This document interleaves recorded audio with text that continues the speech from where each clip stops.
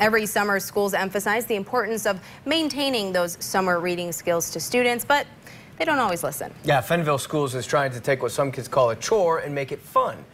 Catherine Ducharme has details on how the district is getting students involved with books this summer.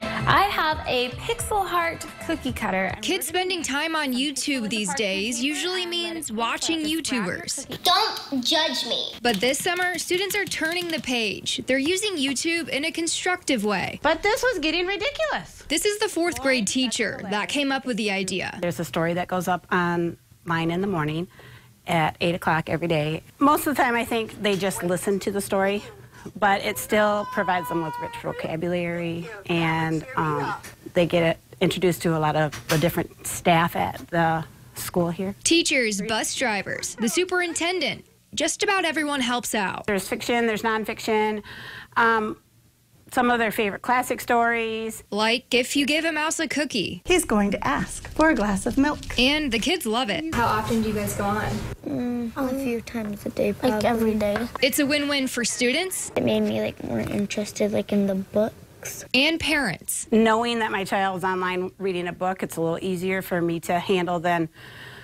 10 minutes on Fortnite or whatever. The big plants became small plants. The big rocks became small. Now, when the series was first introduced, there were 20 subscribers. There's now more than 150. The goal is to get to 1,000 so that they can start live streaming videos. It works. They tricked them, but it works. Yeah, it does.